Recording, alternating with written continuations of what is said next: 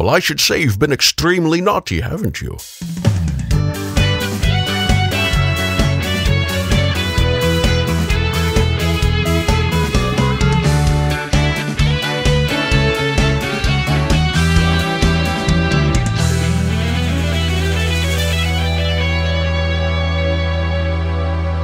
What's up, everyone? This is the SML Podcast. I am your host, Joe. A bunch of reviews to take care of this episode. No fucking around. Let's kick things off. Pernell Vaughah, how are you doing tonight, sir?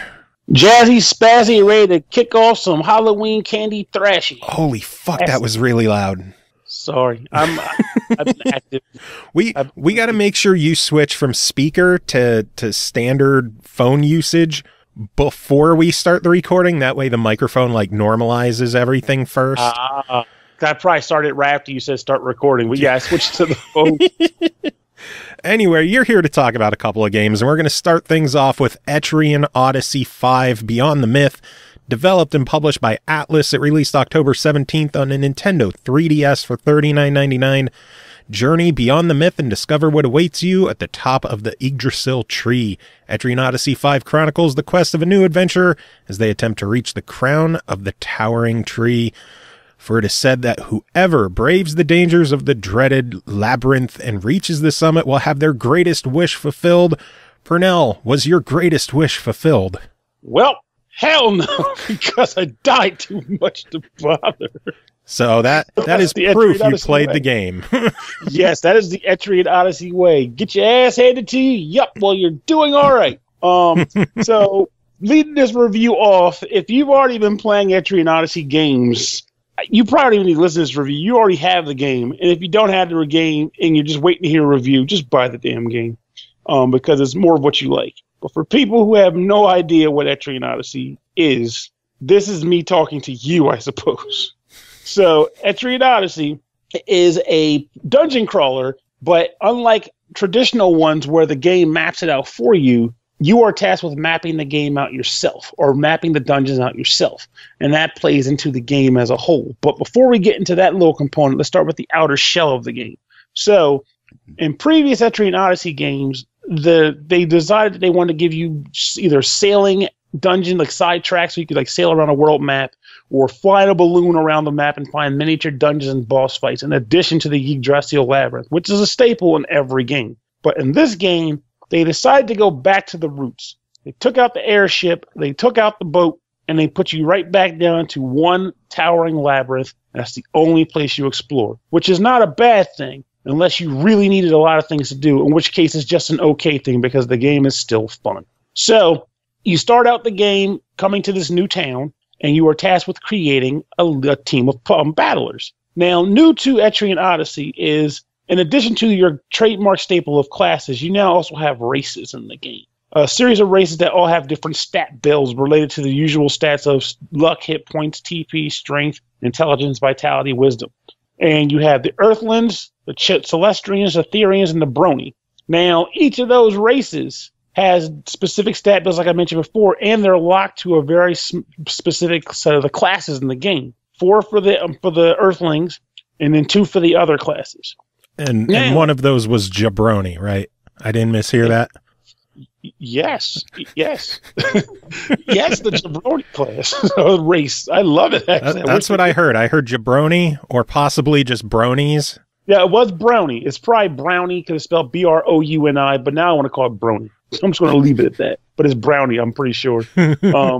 So the way the game works is when you first make a character, you have to choose whatever class is attributed to that race. So no going outside the box. However, unlike in the old Etrian Odyssey games, when you could do like respecking of a character, which for those unfamiliar with what respecs are, is when you take a character who's leveled up and you sort of retire them and you set them back to level 1, and then you give them like another upgrade.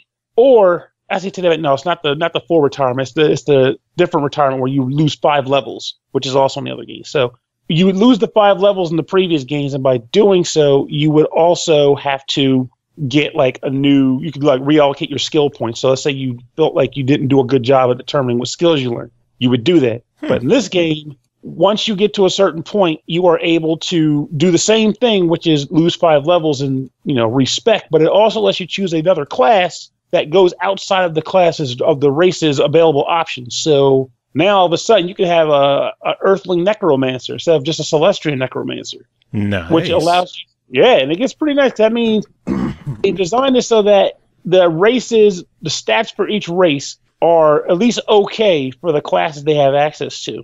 But to really get the gist out of the game and get knee deep into the nitty gritty, you have to start mixing and matching races and classes. And to further complicate mixing and matching, aside from the stat builds and what skills a class can attribute to those stats, you also have race skills now. Race skills are skills ranging from like world map abilities, which is like, say, harvesting for harvest at harvest points, fishing at fishing spots, animal loving at animal loving spots. Whoa. And mining and mining spots. But there's also something called union skills in this game, which are also attributed to race skills. And what union skills are is when you're in a combat scenario, you get into a scuffle, wham, bam, thank you, ma'am, you're at 100% by doing damage and receiving damage. You can do a special type of skill where you and multiple party members gang up on a monster, or you and multiple party members boost everyone else's stats, or you and multiple party members do a group TP, ability point heal. All sorts of different things you can do related to union skills, and you can kind of abuse it if you're smart, and you're going to have to abuse it if you want to be smart. So combat is a lot of fun in that regard, and they made one nice change to the game compared to earlier games in the series. So monsters in labyrinths have strengths and weaknesses. They can be strong / weak to pierce, blunt, slash damage, fire, electric, ice damage. That's always pretty much been the tree. Mm-hmm. And you don't typically know what those weaknesses are until you engage them head on. And then once you fought them, you go back to the main town, and you can go to the guild and register your exploration results. And from there, you can actually see what enemies' strengths and weaknesses are. But you could only see them in the guild. You couldn't see them in the labyrinth. But in this game, you can, which is really freaking sweet, because I used to hate having to take notes on paper to know what actual enemies were weak against what without remembering them. It was a pain in the tuchus. So basically, they're making steps to make it even more friendly to newer gamers. Yes, they did. And they actually did another thing that I'm not sure if the fourth game did this or not, and I just forgot. But this was amazing when I realized it. So, previous Etrian Odyssey games that I recall, you had a max inventory of 30 items that you could carry. That means healing items, unequipped weapons and armor, key items, everything. You had 30 item slots at a time, and that was bullshit. I hated it so much because I'm a hoarder type. I liked carrying junk, and I never knew what I wanted to sell half the time. So I was always up full on inventory and constantly going back and forth to town. In this game, they went above and beyond. So now, in addition to having a storage depot at town, so you can just unload stuff in town, you have 60 inventory slots for items. You have a separate 60 inventory slots for food, which is also new to the game, by the way. Ooh. Food items. You can actually catch fish and cook it, catch animals, cook it, catch hives and cook them. I just made the last one up, but you get the idea. You can catch shit and cook it and then eat it and get health back from it. So it's like you can actually scavenge in the labyrinth for stuff that can allow you to press a little bit further without having to go back to town and do nonsense with that.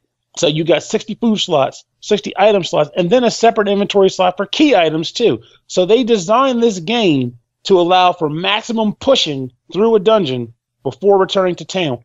And another thing they did that was new that makes it easier to deal with is in old games, the way they designed it was that you had to go, once you entered the labyrinth, you had to find various shortcuts to get to and from areas and whatnot. And once you left the labyrinth, unless you found like the warp shortcut to like say the 5th floor, because it was usually each stratum. A stratum is a series of floors. For each stratum, there was usually a warp point to go back to town. But in this game, you can pretty much go to whatever floor you've unlocked when you return to the labyrinth. So as long as you can get out, when you come back, you can say, I want to go back to the 2nd floor and just get back to business. I want to go back to the 4th floor and just get started. You don't have to keep retracing your steps to get back to where you left off like the old games did, which actually added a lot of unneeded time to the play experience. Yeah, some people... Oh, my lord, it sounds like they fixed nearly every issue that everyone may have had with the game at one point in time. They did a crap ton to make this game easier. Which not to say that the game is easy. I was gonna say, so now the important question, you're talking about everything that's been fixed, everything that is fantastic about the game. Do you have any gripes with it? Anything that's not working right, or any changes that they made that weren't that good? That's the sad reality of it. Maybe I'm just easy to please when it comes to the series, but no, I really don't, because I've been playing Etrian Odyssey since the very first game, and aside from minor tweaks like what I mentioned earlier about they removed the exploration, which does make me sad, I'm not going to lie. I personally liked having that extra option because it was never truly required to beat the game. It was just an extra thing to do. So it makes me kind of sad that they removed that, but I can understand why they would, which is they just want to get back to the roots and have less things to sidetrack you from the main goal. Like, go through the damn labyrinth. That's what we put you here for. No balloons, no boats. But that's like probably the one gripe I genuinely may have about the game is that. But everything else is solid. They kept the FOEs. The FOE music is still creep-tastic. What's an FOE for people who don't freaking know? So the game battles are random generated. As you're walking through a dungeon, there's like a gauge at the bottom right corner that's like a danger meter. And as you progress, it gets higher and higher. And once it tops out, you're looking about to get into a fight. So prepare yourself. But FOEs are different. FOEs are ridiculously powerful monsters, more powerful than the monsters on that floor. And usually when you first encounter them, they're too strong for you to actually be able to beat. They are visible on the world map, and they have their own marching patterns. Some will just wander aimlessly without wanting to fight you. Some will chase you down. Others will just kind of circle a spot, and if they see you, they'll kind of chase you out of their zone. But one thing is for certain, you don't want to deal with any of their shit, because chances are if you fight them, they go fuck you up. They will fuck you up. They will kill you. You'll be hitting the please run button and hoping to get away. So they are still in the game. They are still brutal. The game is still a challenge. Don't make the things I stated earlier imply that the game has somehow become easy. They did add a simple mode for people who just don't want to deal with the shit. But you're a pro. You're an Etrian Odyssey champ. You're not going to pick that. Very true. So, but if you do pick it, I'm not going to tell them. Secret's safe with me. And you mentioned the FOE music. I think just the music in general for the Etrian series has always been one of the high points. It really has been. Like, I'm like the weird guy, though, where I feel like since when they went to the 3DS, it wasn't as good. And when I say that, I'm not saying that the music became bad or worse. It's just that 1 through 3, I think they all use Yuzo Koshiro, but 1 through 3 use Yuzo Koshiro, and the music was more crunchy, like more primitive, I guess I would say. So it gave me more of a classic sound feel to it. But the newer ones, the music is far more polished. And while that means higher quality, higher production values, and obviously just clearly it shows that there's technology is being pushed, and it shows, I kind of yearn for the old sound. I yearn for the crunch, But again, that's a personal thing. But at the end, the music is all good. You're not losing out at all. The older games are And Justice for All. The newer games are the Black Album. Yes, actually, that's a good way to put it. That's exactly it. And now we're just waiting for a Death Magnetic to bring us back to the roots, and we're praying to God we never see Etrian Saint Anger. We've almost come close. We've had Etrian Odyssey Untold, which is like the cover art for that, but the music sounds the same. It's like, dare my dream, and then you put the game, it's like, fuck. It sounds just like the other stuff. Or no, would the Untold games be like Garage Inc., where they're all cover albums, or all cover songs? I guess they would be, because technically it's the same songs, but they're different. They sound completely different. And like I've actually listened to the Etrian Odyssey Untold 1 OST, and I go through it going, this is more polished, but I want the old OST. Is there a switch option in the game? Nope. Well, fuck this. I want my old sales back. Like, there was a floor, that's like the end of that game, when you got to the last stratum, the battle music was so scary, like legitimately scary. It was music outright telling you, you're about to get your shit beat. Like, that was what it said to the player when you got to that stage. When you play it in the new one, the Etrian Odyssey Untold update, it was like, this is another jam. Have fun, guys. It's another battle for you. Like, no, we need the old sound. I want to piss my pants here, not feel comfortable. Piss my pants with fright. This is probably the only Etrian Odyssey 5 review ever in the history of video game reviews that this game has been out where the game and the music has been compared to Metallica. So I gotta know, For $40, which is the equivalent of like 4 Metallica albums, I guess they're about $10 now, right? More or less, unless you get one of those crazy ensemble discs. That's 3 or 4 Metallica albums. What's your verdict? $40. Oh, grab it, pick it up, slap it up, flip it, rub it down. Oh yes, you will enjoy this game, I assure you. If you're into dungeon crawlers and if you're into a decent challenge, but even if you're not, there is simple mode, which I did not test. But I would assume that ATLUS put it there for a reason. So for the newcomers and the casuals, which, you know, it's good to have options like that there so that more people could experience the series. Oh, exactly. That's what I was saying. That it's like I can't verify how easy simple is, but I know it's there, which implies that they had to have thought about how to make it easier. So I think it's worth testing if you're interested, but you're afraid of challenge. Let simple guide you. Nice. Well, we're going to go from a Metallica box set down to a brand new single with the Movie Trivia Challenge, developed and published by loadupgames.com. It's available in the Xbox One Creators Collection for 99 cents, which is the cost of a new single. Movie trivia has never been so much fun. Challenge yourself or have a movie trivia night with friends and family in party mode. Choose from the most popular movie categories, including action, comedy, romance, sci-fi, horror, foreign, general, kids, and 2010 to present. If that's not enough, give the wheel challenge a spin. How well do you know your movie trivia? I know it pretty well, according to this game. Basically, it is what it says it is. It's a trivia game. You can have single player, you can have the party mode with up to 4 players to play it. You start with 3 lives, at least in the single player. I didn't have a chance to do the party mode. I'm going to assume it's all fairly similar. You start the game, you have 3 lives, a question pops up, you have 4 multiple choice answers to it. Just basic movie trivia, like who is the actor who played Ron Burgundy? And it's like Steve Carell, Mark Wahlberg, Will Ferrell, Chevy Chase. And the sad part is I would get that very wrong. So what's your answer?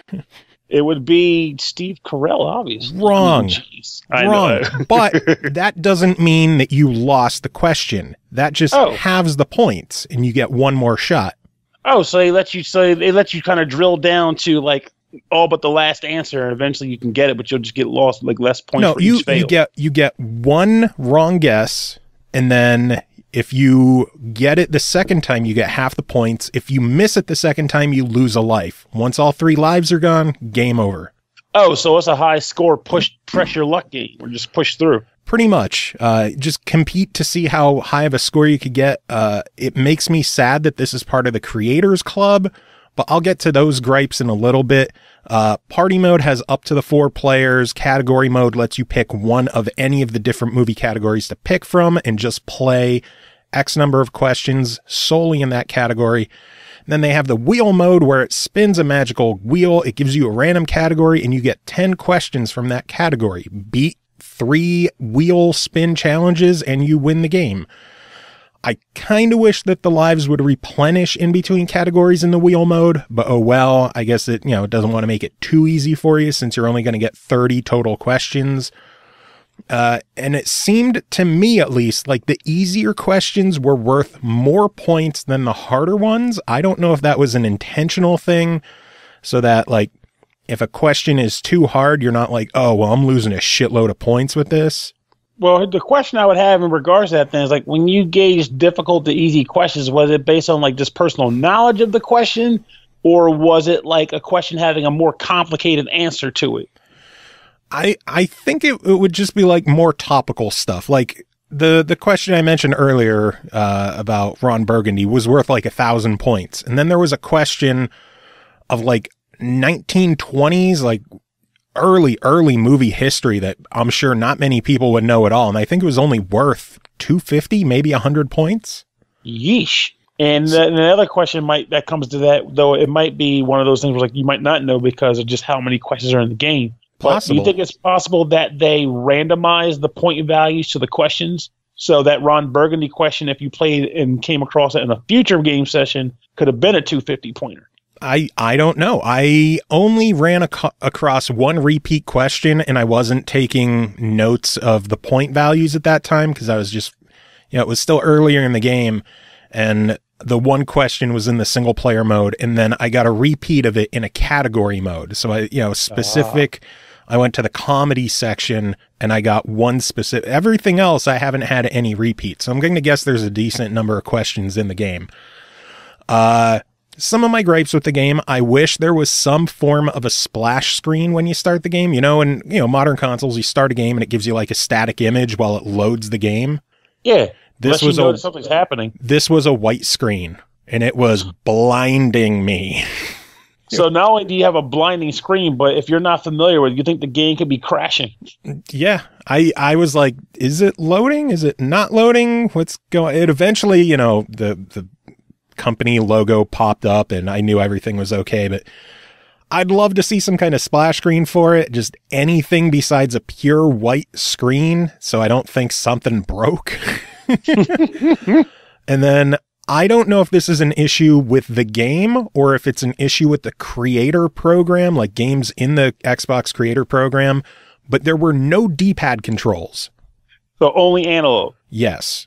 And in a game where you have to choose, up, down, left, and right between 4 answers, you kind of want a more precise, digital input than analog. I concur. Not to mention that analog really brings nothing to the table there. Why is it there? I want to say I played one other game in the preview, or in the creator program that had another issue where like D-pad controls would not work. And I don't know if this is an issue with the creator program or what's going on, but D-pad control should not be ignored, especially in games like this. And then my other gripe with it is I wish this was an ID at Xbox game instead of the creator collection. My biggest gripe, and this isn't a direct knock to the game, it's a knock to the creator collection, is that they don't have any kind of internet activity, which means there's no online leaderboards. No online multiplayer. And no achievements at all, which even a game like this at $1, it's fun. It's a cool trivia game. Lots of good questions in there. Some stuff that had me stumped. Even at $1, it's so many gamers out there are just not going to care because there's no achievements. Which is a rough thing. And you think about it, I want to be like, nah, that's not a big a deal. But then I realized once I started doing more with my Switch, just how dependent, quote unquote, I had become on achievements and trophies to mark progress. Yeah. It's such an odd concept when you think about it. When they first announced achievements in games, I thought it was the stupidest damn thing ever. I'm like, why can't I just tell my friends how well I did? And then I learned to appreciate them in the sense of saying, hey, now you don't have to think I'm lying because I can just point to my achievement and show you what I did. Yeah. But now I'm just like, I can't get numbers to show up on my game. Achievements have changed the way people play games. They really have. They did. And for example, this has nothing to do with the trivia game. NBA 2K18 came out recently. Everyone knows NBA 2K. Every year a game comes out. They released a prelude, a free to download, kind of like a mini lead up demo kind of thing. They did it for 2K17 as well, where you could play through like the life of a high school kid. You play his final game and then you go to college, you play a game or two. Then you get drafted, and then it's like, and now the game begins. The 2K17 version had achievements, and they had PlayStation trophies. 2K18 had PlayStation trophies, no Xbox achievements, and nearly everybody I know, interested in 2K18 or not, did not give a shit about the prelude. Oh, they ignored the prelude because without the achievements, I'll just wait for the game to come out. Yeah, they saw no reason to do it. Like, achievements, as goofy as they may sound, and even me, I used to be an achievement whore. I'm not an achievement whore anymore, but they still matter to me and to many people to play a game. And again, this isn't a knock on Trivia Challenge because it's a knock on the Xbox Creator Collection program. They should at least give them the option to put trophies in if they want to. Yeah, do it like the arcade games on 360 where they have a limit of 200 or 400 or whatever you want. From what I hear, I've heard rumblings that Microsoft has enacted like a minimum $5 price tag to have achievements in games. Oh, which means that the Creator Club could have them, just you got to hit that $5 price point. No, the Creator Club doesn't get them at all. Oh, period. Yeah. Eesh. And from what, in my opinion, I would rather pay $5 for a game like this and get achievements out of it and have online leaderboards than to pay $1 and get nothing. That is true. But as it stands, the game itself, for only $1, I think it's worth picking up. There's a lot of cool questions in there. It's not going to be something that you're going to sit and play for hours at a time, but it'd be fun for, party night, which is what trivia games are for. Just get a bunch of friends together and go through a bunch of trivia questions and kill some time. It's only $1, so it could also qualify as a fuck it, why not? But I would love to see games like this get the full ID at Xbox treatment and become a full real game like Pinocchio, be a real boy. Because the creator collection, despite how good some of the games can be, and I'm sure there's a lot of garbage in there too, like the indie section on the 360 where fucking 400 vibrating games, they're just not going to get the attention that they deserve being stuck in that program. That is true, because I used to only brave that wasteland when someone recommended a game specifically to me. Yeah. If I didn't know it existed, I was not going to get it. Yeah. The Xbox Live Indie Game Store was just such a wasteland of shit with a few hidden gems hidden in there. And thankfully, the Creator Collection isn't like that yet, but I worry that it will be because, I don't think I've seen a game over $4 in there yet. Well, is it? I'm not sure how it's working, but is there somebody actually, determining if a game qualifies, or are you just saying, "Hey, you want to be in here? Pay the licensing fee, and you're good to go"? I have no idea how it works. We're all in the same boat, folks. all I know is, again, personal preference. I would rather pay a couple more bucks, get a fully featured game with online leaderboards or even online play, although that might be asking for a lot from single person development teams, and to have achievements than to just, I don't know, they feel like an afterthought compared to other games out there. Yeah, which is very much unfortunate. Yeah, but anyway, next game and the last game you're here to talk about is called Spelunker Party, developed by Tozai Games, published by Square Enix. It released October 19th on the Switch and on Steam for $29.99. One night, a great rumbling sound awoke Splunkette with a fright. A comet hit the Earth, and strange things had been happening ever since. The fairy chief said that they were caused from something deep underground. What lies in its depths? Splunkette hurried off base camp, excited for an adventure. Pernell, how was your splunkin'? I can't even do it. Splunkerific. Spelunker Party is a game that I am pretty sure would be very divisive for people. I think the Spelunker series as a whole is very divisive because, for people who don't know, Spelunker was an NES game where your character was the biggest weenie in the world, and that if he fell like half of his body distance, he was dead. And they maintain that spirit wholeheartly because you're still a wuss in every sense of the word. So, and it takes getting used to as well, because when you first start playing the game, you're going to try to do typical video game shortcut jumps. Like, I'm going to just jump and kind of fall a little bit, knowing I'm going to eventually grab the vine as I move towards it. But no, the game will stop you mid-descent and descend and kill you because you fell at half an inch. It doesn't even let you fall to the ground and die. It's just like, you fell too far, you die in midair. You die in midair. And it pisses you off at first, but you eventually get used to it, because it's one of those scenarios where it's like, rather than complain about that the game isn't what you want it to be, play the game as designed and see if you can enjoy it like that. Because sometimes that's how it works, I mean, not every game gets that courtesy, but some games do. And when I got over that and was like, I'm just going to play the game knowing that I got to make the jump and grab the vine here, not shortcut hop it, I was enjoying the game, honestly. The way it's designed is that every level, and there's a lot of damn levels. I mean, a lot. Every level is designed where it's like a small labyrinth of sorts, and you are trudging through it, trying to locate various treasures, whether it's piles of money or artifact lithograph stones. And at each section of the game, you have a specific energy meter. And when the energy meter wipes out, you die. So your goal is to get from point A to point B, then C, D, E, F, whatever. And each time you get to one of those different points, you'll get either an oxygen boost or you'll move on to another exhibition zone. So the first exhibition zone might say, for example, have like 2 or 3 waypoints. And each time you get to a waypoint, energy refills. Like you keep exploring the dungeon, and you can kind of keep going back if you need to regenerate.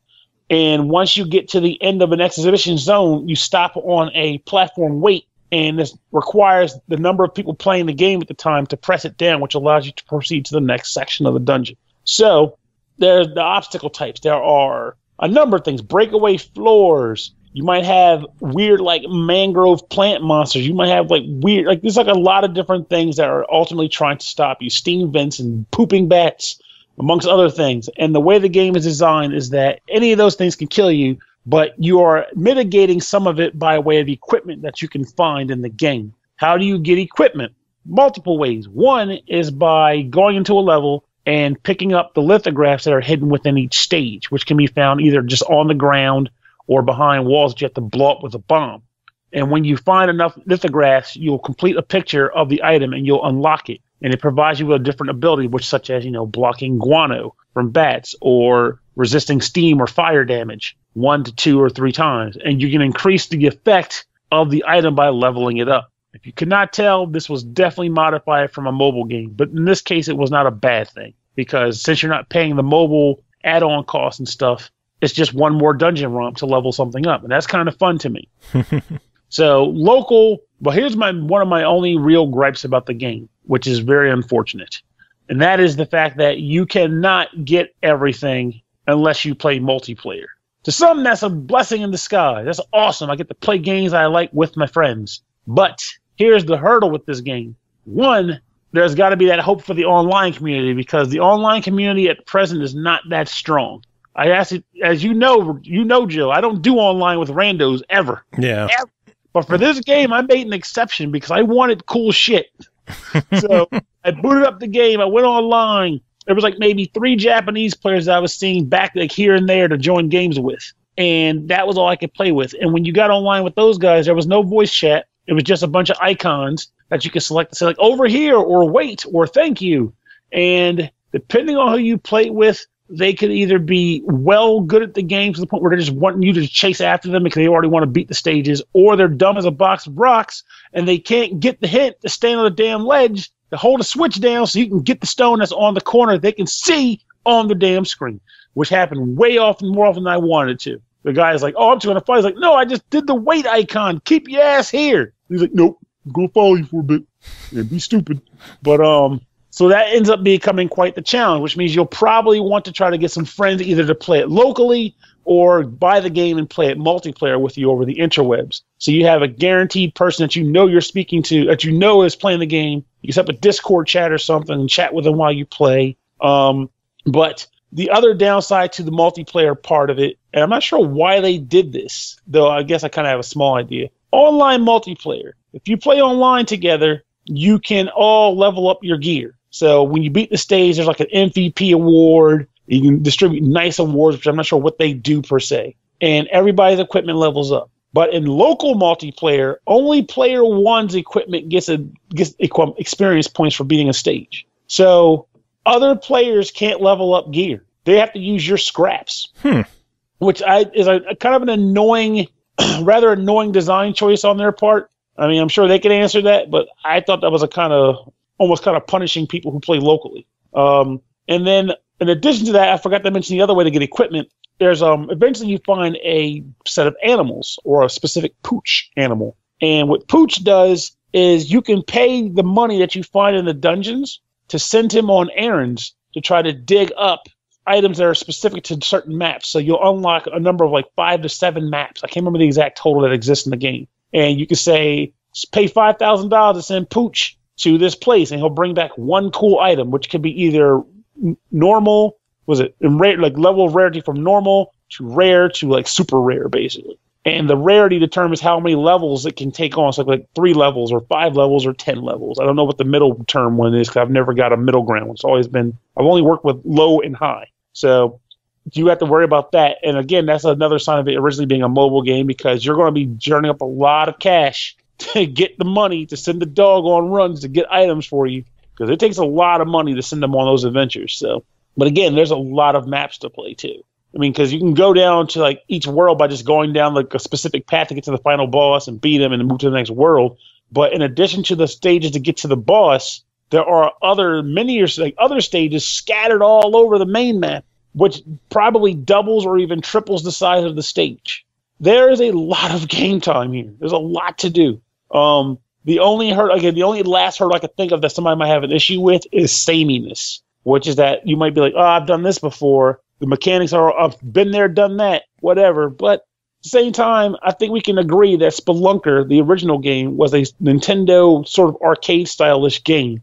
Which means it had a very formulaic gameplay style, just like if you were to say you played Final Fight. What did you do? You went through 5 stages and you did the same thing the whole time. Punched and kicked guys. Hell, you didn't even kick unless you jumped. But you pretty much did the very same basic thing through 5 stages. And you got it and you liked it. This is just an expanded form of an old style of game. So, yeah, all you're doing is hopping, climbing, bombing, and occasionally blowing ghosts and steam away. Though I got to admit, they did a lot of pretty clever stuff with the limited arsenal they give you. But you're there for that. And you just want more levels that let you do it in different ways. Yeah. So play for a bit, put it down, come back. Play for a bit, put it down, come back. And you just constantly have streams of new content to keep you busy. So I honestly had fun with it. And I was surprised when I talked to a friend of mine. I was like, yeah, I'm reviewing this game, Spelunker Party. And he was like, well, I heard that game is bad. I'm like, who told you that?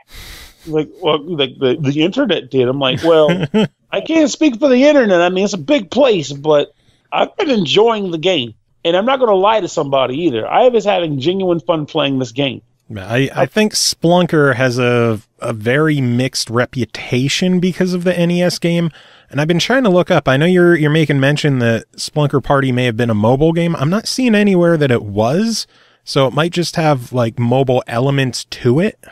That's possible. I thought I read somewhere that it was a mobile game originally, and then it got converted to Steam and Switch. It's possible. I know there's a game called Everyday Spelunker on mobile, but that seems like just a straight remake of the original with some new features to it. I know there was also a PS3 game of some form of Spelunker format. I don't remember what it was.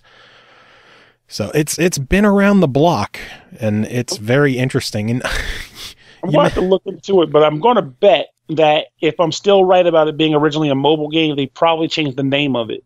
Possible. For the console releases because they wanted to make it more of a party game, rebranding, sell it.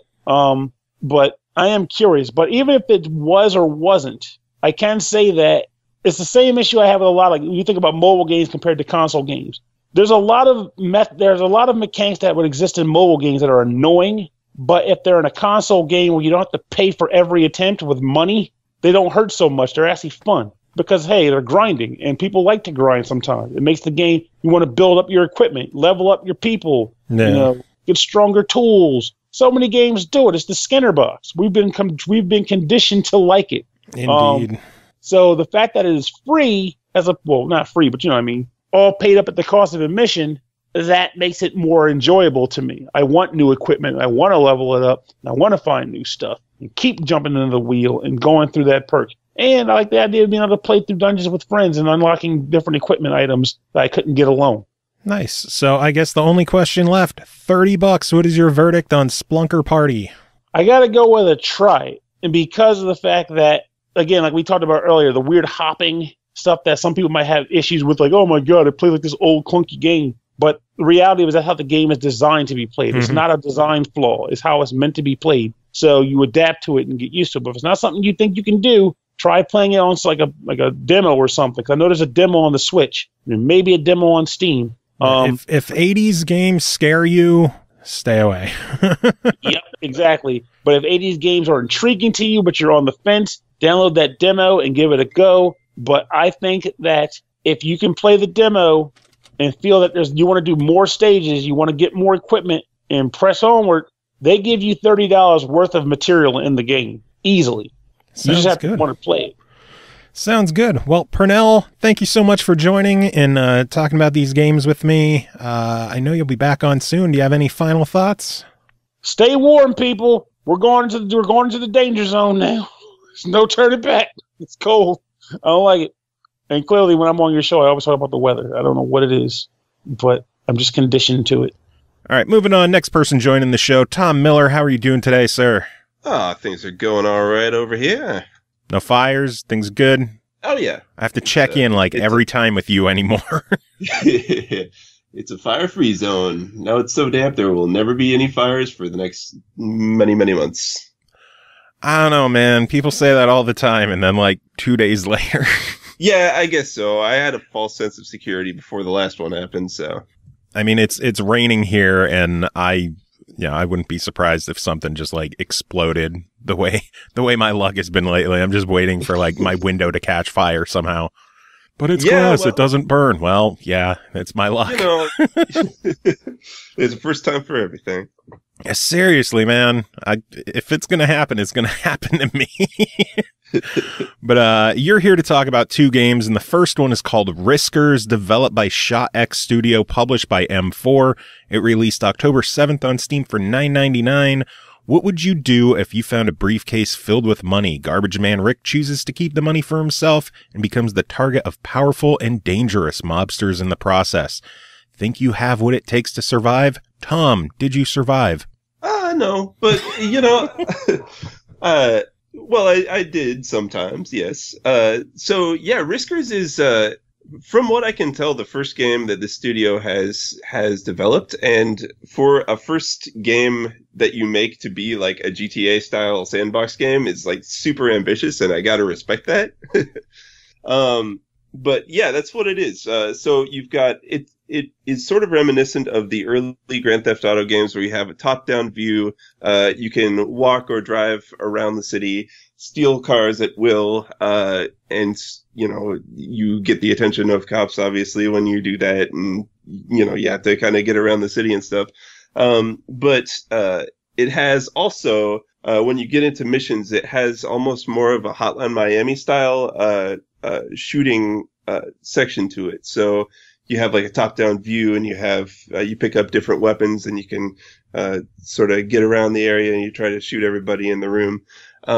So it's a nice mix of action and the sort of sandboxy thing where you're looking around the city and trying to find some different missions, and you got different shops and NPCs and stuff.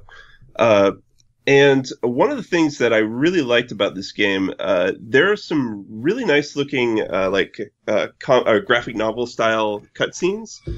It's done. I haven't actually played Max Payne, but I've seen a little bit of it, and it sort of reminds me of how that game is done, where everything is done in a really like noir graphic novel style, and everything is very stylized. They were really well done and detailed, and it was one of the highlights for me. This is like a sandbox style game, open world style game? Well, it sort of is. It's on a much smaller scale than a lot of games in that style, but it does have like some free roaming. Nice, because I'm looking at screenshots, and I really dig the GTA, old school GTA and Hotline Miami style mashup vibe it's got going on.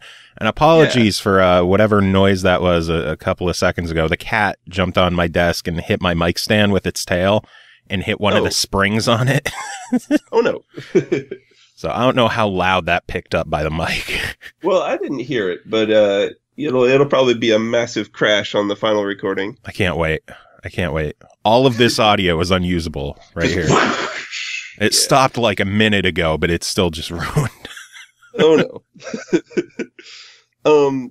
Yeah, so there are some downsides to it. It does right now only have mouse and keyboard controls, which is kind of a bummer because like it would benefit so much. And the developer has said like they had it going, but it wasn't working. So I really do hope they figure it out, because it would be about 1,000 times more fun to play with the controller. Oh no. This went from like on my radar to maybe not, because I hate mouse and keyboard controls. I can't do it. I just can't. But I mean, chances are, I mean, this game is getting patched all the time. It just came out, so hopefully they're working on that. And the actual city part, the city itself just kind of looks a little samey. Like when you're driving around, there's kind of like not really a whole lot to differentiate parts of the city from one another. So I just kind of end up with my eye on the overhead map the whole time. Which, I mean, it gets the job done, but it just feels a little bland sometimes. But definitely like in the action sections of the game, especially, it's really fast paced. It has almost like a stealth element to it because if enemies see you, they just like immediately start firing at you. So it's kind of it's fun to you really do have to plan out your strategy when you go into a room because you have to really kind of wind your way around the different areas and figure out how you're going to do it. Because you die like immediately when you get hit. There's very little, like if you're in enemies' sights and you're in their range, like you're probably not going to make it out of there. So it does bring a new strategic element into it, which I think is pretty cool. So it's like the Hotline Miami, one shot, you're dead? Yeah. Gotcha. So overall, $10. What are your thoughts on this one? Yeah, I think that if you are like looking for a like that kind of a shooter, a very like kind of like technically demanding but also sort of open-ended game, it might be worth checking out.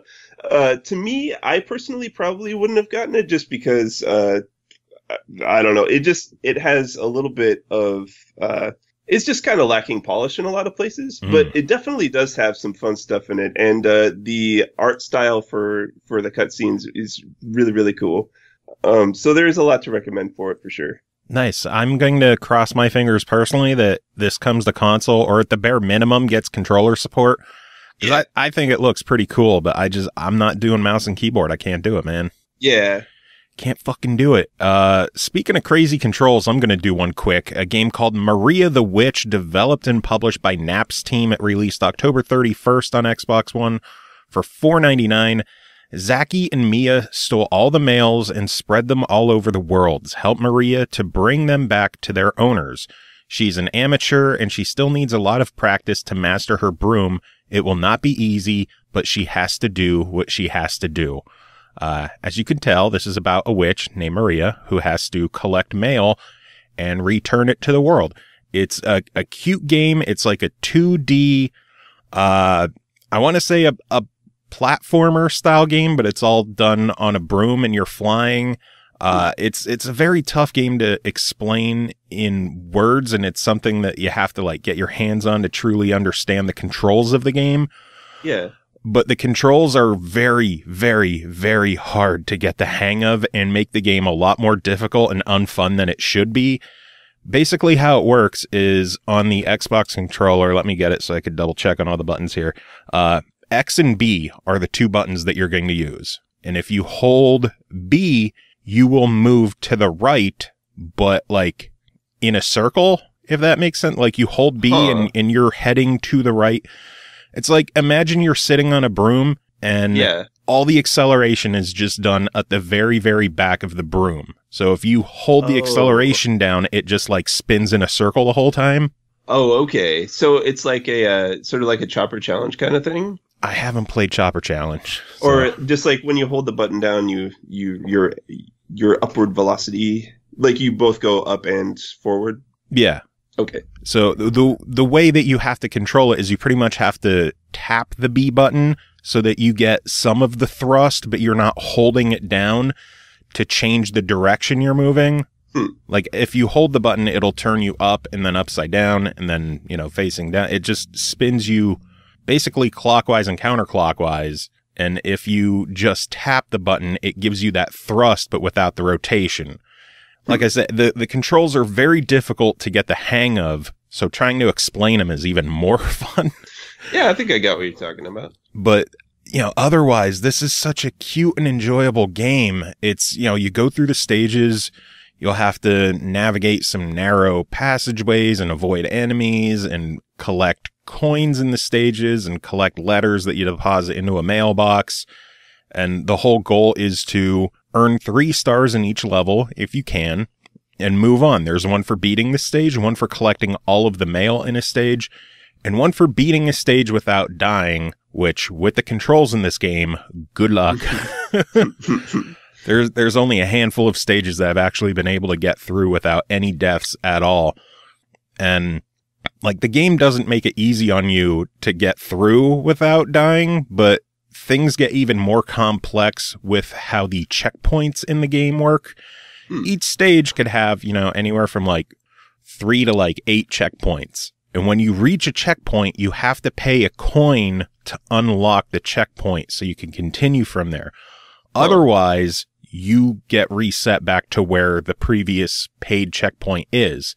Unfortunately, there aren't enough coins to actually cover all of the checkpoints. Oh.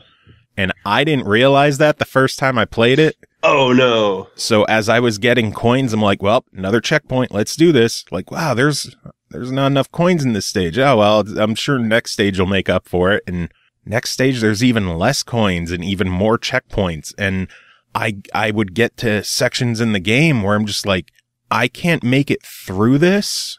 Huh. And then through the next couple of sections in the hopes of finding a coin to pay for a checkpoint. So I would try moving to other stages and get a coin just to jump back a couple of stages and pay for a checkpoint there. But now in these future stages, like I have automatically fucked myself because I don't have enough coins. When you get to the stages where you're really getting screwed over, you're dying constantly. And from what I could see, there's no way to refund a checkpoint. So if you don't stockpile your coins for difficult areas and you don't plan ahead, you could just, paint yourself into a corner and you have nowhere to go and nothing to do. And you're just stuck with these hard sections complicated by the controls. And, some of these sections, they have very, very narrow passageways with the unforgiving controls. It just, there was one section of the game I tried like 60 some times before I finally hit the one section. Wow. It is tough, man. And for something aimed at, visually and content wise, it seems very much aimed towards a younger audience. Oh, yeah. I'm looking at pictures right now and it looks like Kiki's Delivery Service or something. I really do like the art style. Yeah, it's a cute game and it's a fun concept, but the controls in this game are the one thing that are just holding it back. I could appreciate that they wanted to do something different with the game and not just, you fly along using the analog stick. I'd rather see standard, like traditional controls in this game. Give me an accelerate, give me a brake button, let me change direction with the analog stick, but the control scheme that they have in the game, it makes the game so much more unfun than it should be. At $5, I could still give it a little bit of a recommendation because it is a fun game. It is a cute game. And if you can get a hang of the controls, it is an enjoyable game. But for the majority of the people, I think the controls and the difficulty are just going to be too much to overcome. But, like I said, if you can get the hang of it, there's fun to be found. I hope that the devs hear this and implement some other kind of alternate control scheme or, add more coins, make it so you don't have to pay for the checkpoints, do something to make it a bit more forgiving and a bit more accessible for everyone, especially younger gamers, man. They're going to struggle with this. Yeah. But yeah, final game to talk about that you're here for is called Figment, developed and published by Bedtime Digital Games. It released September 22nd on Steam for $19.99. Figment is an action-adventure game that yeah, what the hell is that? Thanks, throat. Figment is an action-adventure game that invites you to explore a unique, surreal universe filled with music, humor, and multi-layered narrative. Join Dusty and his ever-optimistic friend Piper on an adventure through the different sides of the mind, seeking to restore the courage that's been lost. Tom, what does that mean? So this is a really cool game, and it was kind of one of the ones that I saw it and immediately knew that I wanted to play it. So Bedtime, this is the same studio that made Back to Bed, which is still on my list of shame. I haven't gotten around to it in the last couple of weeks here. But Figment, like you said, it's an action-adventure game. It's got some isometric graphics, sort of a similar perspective to Bastion or, games like that. If you've just gonna say, it reminds me a lot of Bastion looking at it. Yeah, it just with how just how alive everything looks. Like the graphics and art style are just amazing in this game. It has I guess whimsical would be the word that I would use. They have a lot of objects made out of pencils and teacups and all kinds of things. And so you're going through the brain of somebody who's been in an accident and trying to restore the different parts of it. So you travel along and you see, you go through like the right brain, left brain, different different parts of the brain control different like creativity or logic or whatever, and but it plays like a pretty simple. Like, the combat actually is pretty simple. You just have, like, a regular attack and a charge attack. But it focuses a lot more on the exploration and just the world-building part of it. And the world itself is beautiful. And also, it has a great sense of humor to it.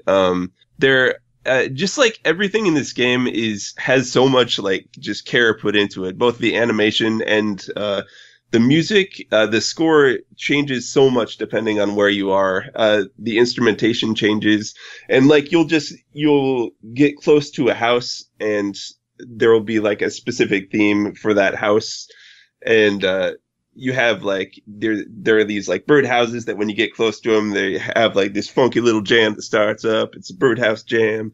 So the soundtrack, the graphics, the world are all excellent. The actual gameplay, so it kind of goes back and forth between action sections and puzzle sections. You have, the puzzles are sometimes, well, they ramp up as you get further into the game. They do have some pretty, some of them do kind of blend into each other. They just have like find the battery that corresponds to a certain node, and then, it's kind of like shuffling objects around to get to the next area. But there are some really creative ones too. So the combat itself, like I mentioned, it's pretty simple, like sort of Zelda style combat. But the way that they execute it is really cool because the music changes to suit the combat, but like the bosses, the bigger enemies that you fight actually sing to you as the fight is going on. It has this cool musical element to it, and they're like taunting you through song as they attack you, which is, like, I've never seen a game do that before, and it's awesome. I love it. Yeah, there's just so much creativity and so much like just kind of weirdness, and I don't know. This game is delightful. I'm trying to think of the last enemy that like serenaded me before fighting me, and I like the Great Mighty Pooh from Conquer. Yeah, right, exactly. I can't think of anything else that really sings to you. There's Gato from Chrono Trigger. Oh yeah. Get those silver points, man. Yeah. Yeah, this game looks stunning too. Yeah, absolutely. So I got to know, for $20, what are your thoughts on this one? Yeah, I'd say it's definitely worth checking out. It is a little bit on the short side. People are, usually I'm seeing like 4 to 5 hours to complete the game. But I think it's worth it completely. It just has so much personality to it, and I don't know. And I didn't even really mention the story, but the way it reveals itself is really cool and original, and yeah, I would absolutely recommend getting this one. I think for $20, it's absolutely worth it. Nice. Yeah, 4 or 5 hours I think is fine. I would rather spend $20 on a 4 to 5 hour game that I'm going to enjoy the entire time. Oh yeah. Than like $60+ on a 50, 60, 70 hour game that I'm never going to finish. 60 hours of mediocrity. Yeah. Or even if it's an incredible game, I don't have the time for that. I like shorter games, 4 to 5 hours, $20. I like that. I'm good with that. Yeah, I mean, more and more for me, that's the case as well. I dig it. And even better, this will be out on Tuesday, the 31st. So happy Halloween, everybody. The game is on sale for $16.99 until tomorrow. So you got one day to save $3 on it. Right on. So, yeah, Tom, thanks so much for joining and covering these games and listening to me talk about Maria the Witch and her controls, which I really hope they fix, because it's otherwise a really enjoyable game. And it's cute. I like cute, cheap, fun games. Yeah. But, yeah, any final thoughts to sum everything up? Oh, just the usual. All right, moving on. Chris Taylor is here to chat with us about a couple of games. Chris, how are you doing tonight? Doing good. Just got back from a night at the arcade. How'd that go? Pretty good. I beat House of the Dead 4 finally.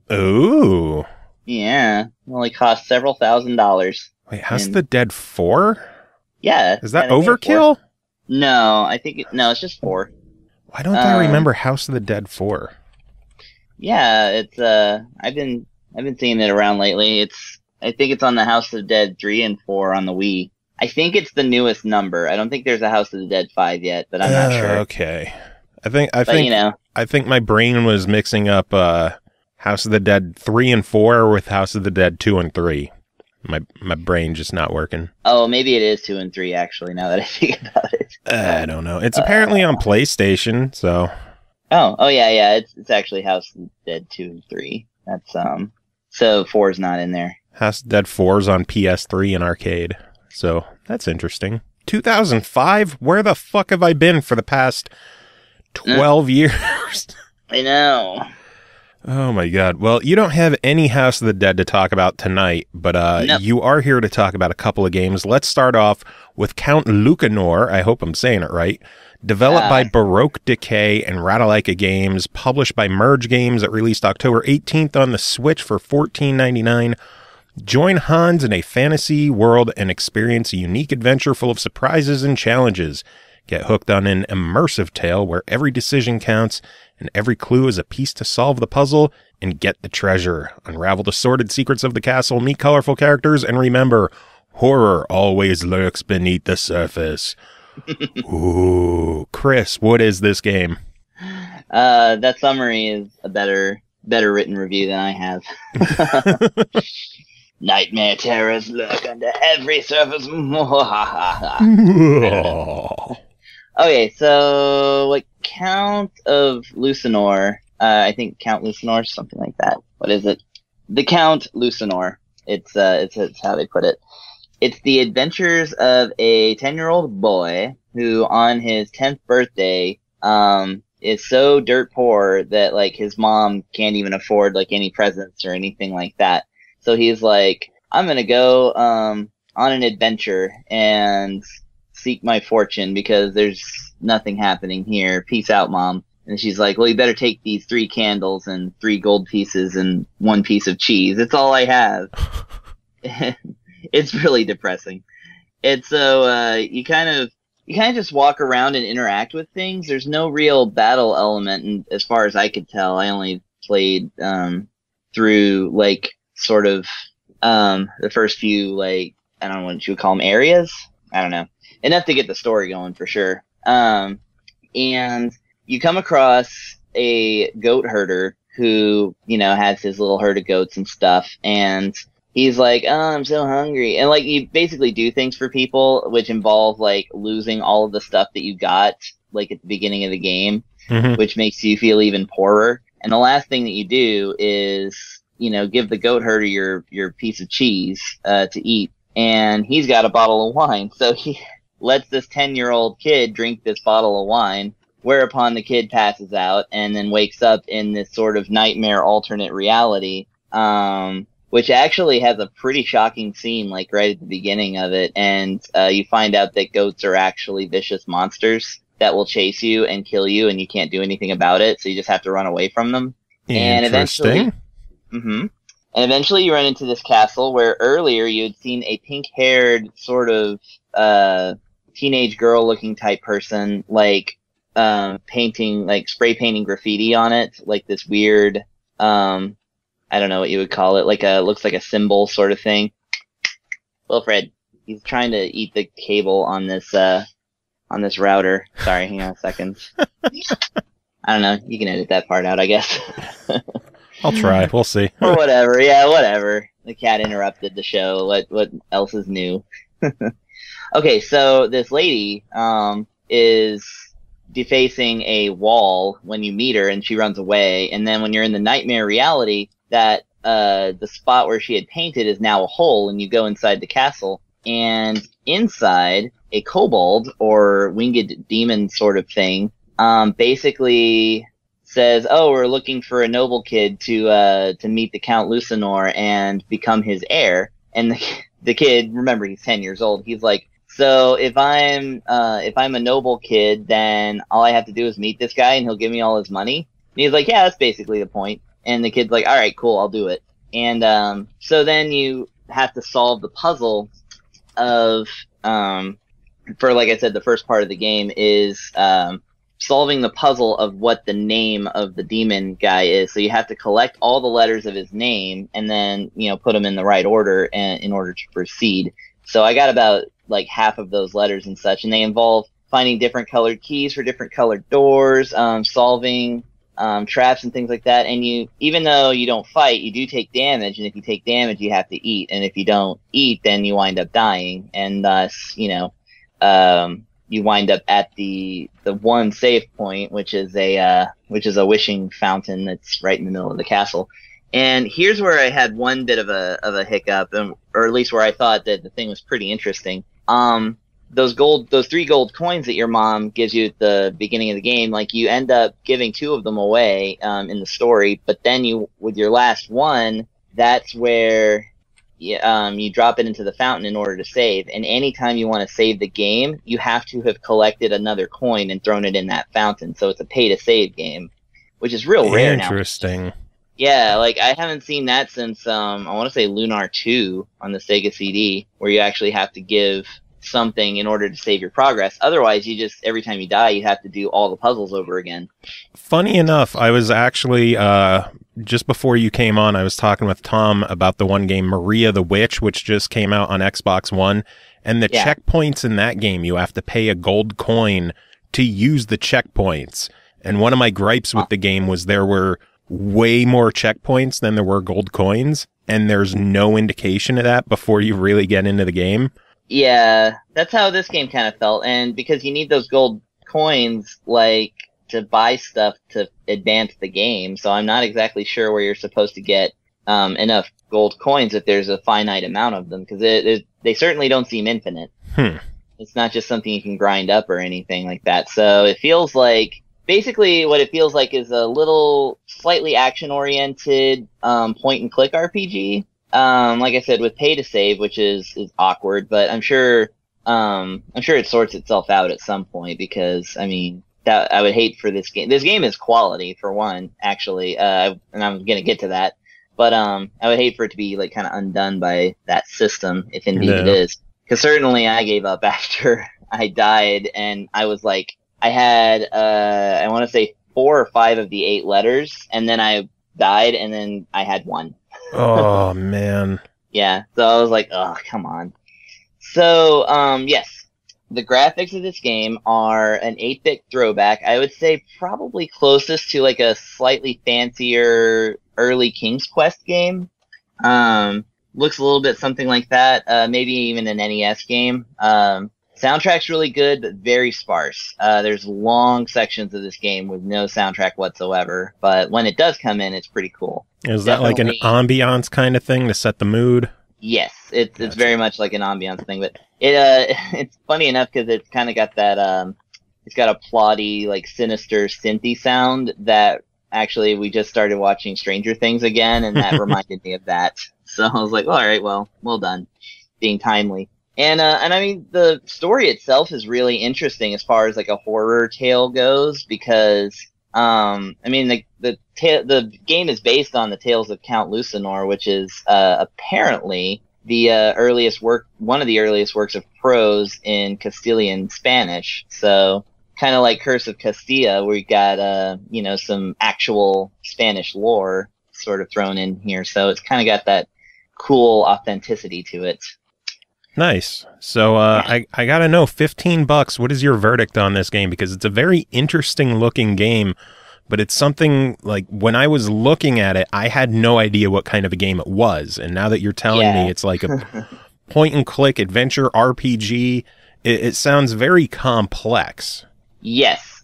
This one is definitely for the brainiacs. For sure. It's a good game if you want to, like, really figure out some cool puzzles. Like, it was pretty enthralling. Like I said, the only issue was when I died and wound up back at the start. But I had enough gold coins. I could have gone back and saved it. Honestly, it was my own fault. But oh, you fucked up.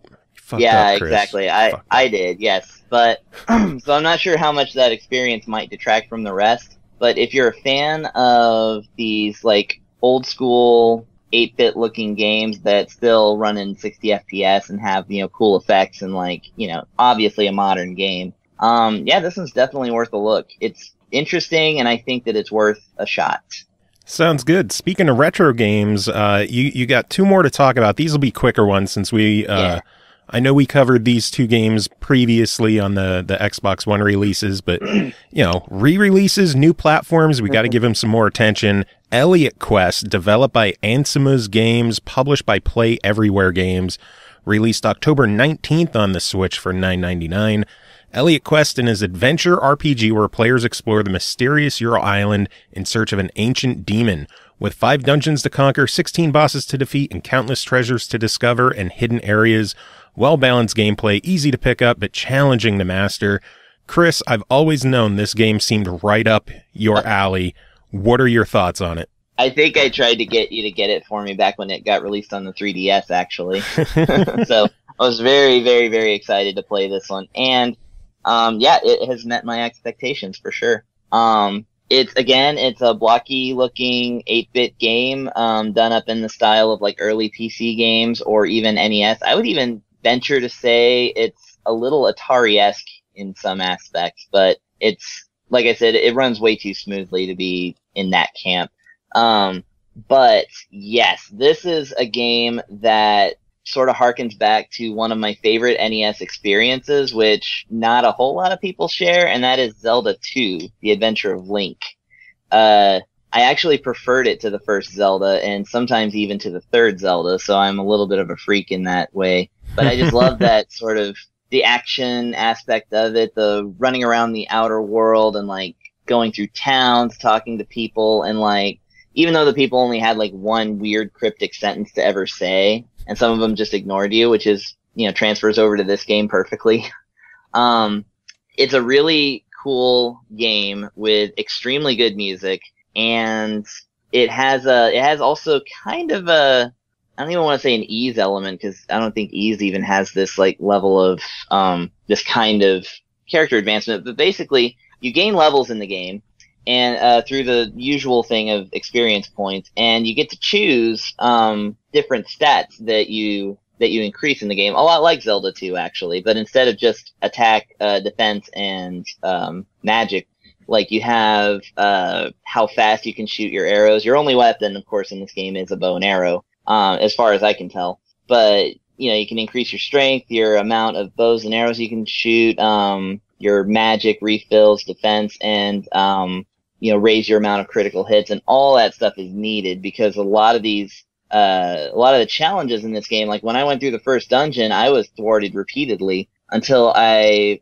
sort of ventured off into another area and then discovered a shield which could block all these like, balls of whatever pixel garbage that these things are sending at me. But I gave that part of the dungeon like about 10 tries before I finally went somewhere else. Like it's like that's what I consider to be a good balance in a game, is where you meet a challenge and you feel like you could probably do it with like super skills, but what it ends up being is that you probably need something else. But like the whole idea that, I could maybe do this. So I always really like that in games. It's a tough one too. This game didn't really hold your hand that much. It kind of like threw you into the fire, and it got crazy too. Yeah, like I was streaming it, and one of my friends asked, "What's the lore of this game?" And I was like, "I don't know. It's only just starting to tell me." And I've been playing it for an hour. Like at that point, I was. My name's Elliot, and I'm on a quest. That's what I got so far. I honestly wasn't even too sure my name was Elliot, because he was talking about Kara, and like the way the game was like, it's just text on the screen, so it's him talking to Kara, whatever. And finally, at one point after the first level, he's like, "I'm Elliot," and blah blah blah blah blah. And I was like, "Oh, okay, so this is Elliot Quest, not like, because Legend of Zelda is not about Zelda. Maybe Elliot Quest isn't about Elliot, but it is." And I found a fantastic Easter egg in this game in the town. There's a painting that's just barely more than just a collection of pixels, but if you really look at it, it's a reference to another game, and it's wonderful. So I could tell that there's like a lot of, even though it's a really pixely game, it's like, this isn't like Shovel Knight. Like your guy is like made of 8 pixels, practically. But yeah, it's like, it's so lovingly crafted that I was like really into this one. And, I think as far as like the Metroidvania type games that I've played, this one has probably been the most, consistently like interesting. And of course it has an overarching overworld map, a lot like Guruman. So and of course like Zelda 2. So I was really into like kind of walking around and trying out places until, you know, I got to a point where I was like, oh, I need a double jump here. So obviously I got to come back here. And, you know, every time I met a challenge, I was like excited because I knew that I could get over that area as soon as I got the special power I needed, which, they sort of present in both, abilities and items and also spells. And so, and all the spells are kind of interesting too. Like first one I got was a leafy whirlwind, where if you turn into a leafy whirlwind and then hit, a leaf, like a underbrush kind of thing, it just like whips you right across it, and then that turns into like its own sort of interesting jump puzzle. And yeah, so it's basically your Zelda 2 and Metroid style, can be pretty tough. I played it on normal. I didn't play it on easy. It does have an easy mode and it has a hard mode. So having played it on normal, like I found myself repeatedly like doing sections over and over again, like, because it, like, one weird thing about it is that, like, everything that hits you takes away 1 heart. So if you have 4 hearts, you have 4 hits, and that includes giant boss monsters or literally just tiny frogs that jump at you. Like, a guy carries around a pot, and the frogs jump out of this pot, and, like, you have to, in your early weapon, like, in your early weapon strength, you have to, like, hit that guy, like, 8 times, and while he's sitting there throwing tiny frogs at you. I hated those fucking frogs. I know, right? But it's still fun, so I was really into that, and then I'm definitely gonna go back and, like, try and get as far into this game as possible. Nice. So, $10, your verdict? $10, get it. I mean, you deserve this game. If you like... If in any way the sight of pixels don't, like, offend you, then go ahead and pick this up. It's an interesting, quirky game, and I think it's actually cheaper on the Switch than on the 3DS. But, hey, buy it on the 3DS. I almost did. Buy it everywhere. I think it was just the fact that I got to play it on the Switch that kept me from pulling the trigger on the 3DS one.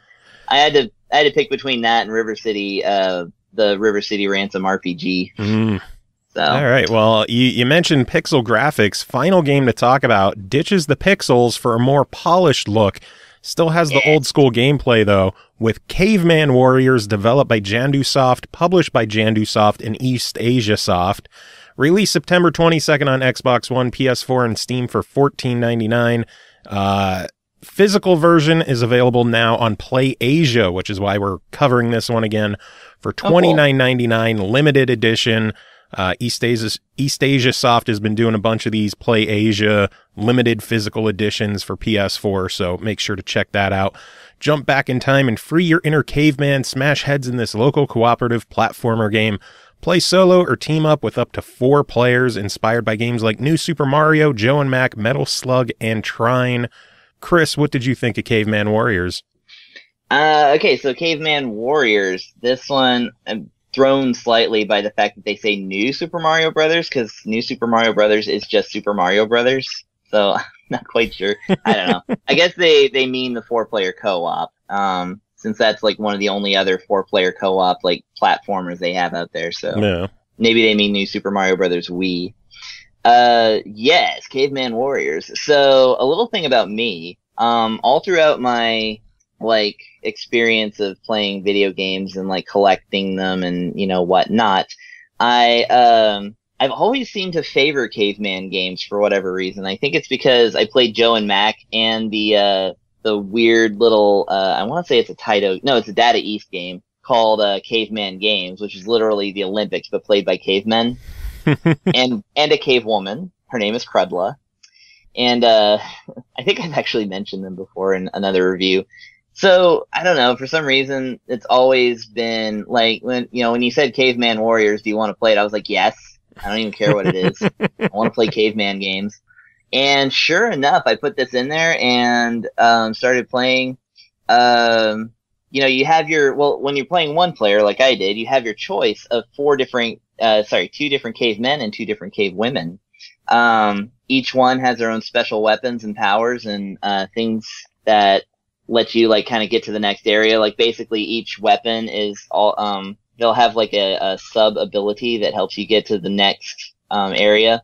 So for instance, like I think her name is Liliana. She's a kind of your ninja type who also has the projectile weapon. She has a pointed stick with a snake attached to it. And you can throw that into certain walls, and then that becomes a platform, and then she can jump up. And then, things like that. So the characters in it are really interesting. They've got a really good variety of sort of like some are ranged attacks, some are more like close up and like heavy attacks. And then the one guy who's like the drummer that you probably see on like the cover, at least I saw him on the cover. He's pretty cool because he has the ability to throw a dancing monkey at enemies, and it causes them to dance in a certain field of range. And that's really entertaining. So like you can have enemies boogie, and then you jump down and, I don't know, beat your drums at them to death. That's what's conveyed here. The graphics are absolutely gorgeous. They're cartoon style sprites, big, beautiful sprites with, really nice lines. The backgrounds are amazing. The music is really, really good, and not only is it good, it varies depending on what character you switch to at the time. So if you think about like Mario and Yoshi style, like when you jump on Yoshi in Super Mario World, suddenly you've got bongos that are in the background. Mm-hmm. So like if you're playing the drummer character, then you hear these drums in the background. If you're playing, I think his name is Jack. I'm bad with names. The other male heavy, you get like this kind of sort of flat electric guitar sound in the background, like kind of a surf guitar sound. And by the way, I love his character design because he clearly has a toupee that is a living creature of some kind.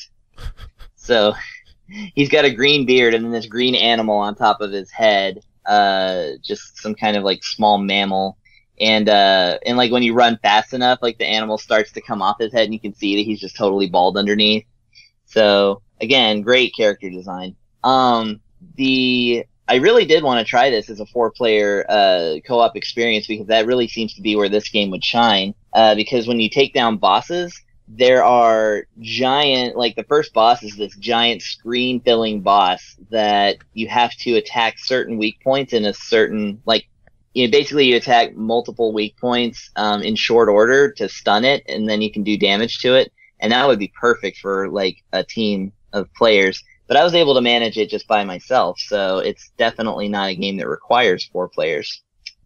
But it's basically it's fast action. It does mostly remind me of Joe and Mac. Like I would say it's kind of just basically a modern Joe and Mac with 4 players and a little bit more variety in what they can do and how they do it. And I don't know what they're talking about with like the storyline. It's clearly that these pterodactyls snatch up your children at the beginning of the game, and that's what you're going for. You're trying to find these pterodactyls. So they're talking about busting heads. It's like there's motivation there. It's a kidnapping job. Yeah. So yeah, I was very impressed with this one, and especially that it was actually a successful Kickstarter game too. I know, which is nice to see that a game on Kickstarter came out and is good. Yeah, according to the Kickstarter page, they raised $11,205 for this game to have it come out, and I'm more impressed at that than anything because this game plays like it was made by a major player. Nice. So $15. What's your verdict? $15. I mean, you like action platforming, a little bit of difficulty, really good variety of like things you can do to get over, like, because you can choose different characters for different tasks and like actually end up taking 2 roads to the same destination. So I really enjoy that when that happens, because then you can pick a favorite and kind of get over everything in the same way. So yeah, I mean, if you're a fan of that kind of platforming and you like the caveman aesthetic, go ahead and pick it up. And I mean, if you're somebody who is needing a little bit more variety in your 4-player games besides, like the sports stuff or whatever, like for if you have friends that come over and play video games with you, then for sure pick this one up because it looks like it's a lot of fun. Sounds good. And a reminder that a physical PS4 version is available on PlayAsia.com. $30. It includes the game, a 72-page art book, soundtrack, numbered certificate. So a lot of good stuff there. Dang, I actually kind of want that for myself too. Go do it, man. Yeah, go do it. Go get the physical version so you can take it to a friend's house instead of taking your whole PS4. Indeed, sounds good. Or is that how it works? I don't know. Something like that. I don't know. How do games anymore? How do games? I don't know. I'm getting too old for this shit. Me too. Well, Chris, thank you so much for talking about these games. I know you'll be back soon. Any final thoughts to sum it all up? I just want to say shout outs to me because of how amazing I am that I reviewed 3 games while Mario Odyssey is out, and I have it. So the fact that I spent 3 hours today on my stream playing 2 of these games instead of playing Mario Odyssey, I want to say that I deserve a pat on the back for that. How are you enjoying Mario so far, by the way? So good. It is so good. It really is. My God. I'm so glad they put the T-Rex in the first level. Very true. Like, the first real level, anyway, I guess.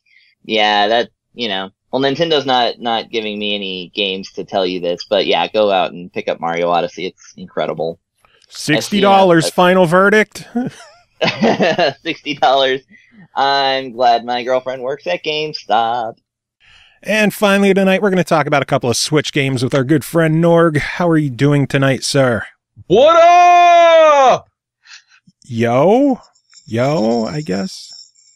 Is it Christmas yet? I'm so ready for Christmas. Oh my goodness. Just the jingle bells and the snowballs and balls in general. Oh my goodness. Just sign me up for more of that, okay? Let's do this. I'm so excited. All 6 of my nipples are tingling. You know this episode literally releases on Halloween, right?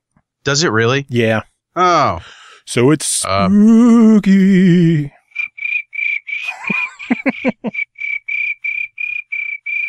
I still use that as my voicemail sound.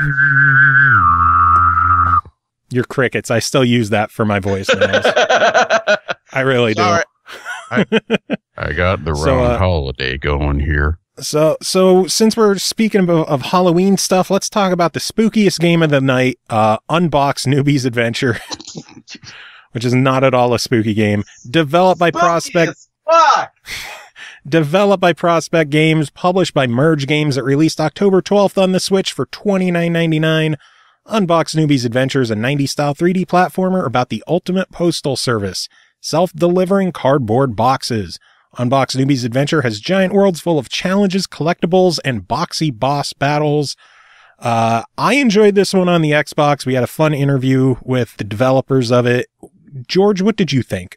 Well, let me start by saying the game is cute as hell. Like, the whole concept of the fact that it's a cardboard box and you roll it all over the game world. That the idea behind it is just ultra cute. Let me get the stuff that I didn't like out of the way first. Okay.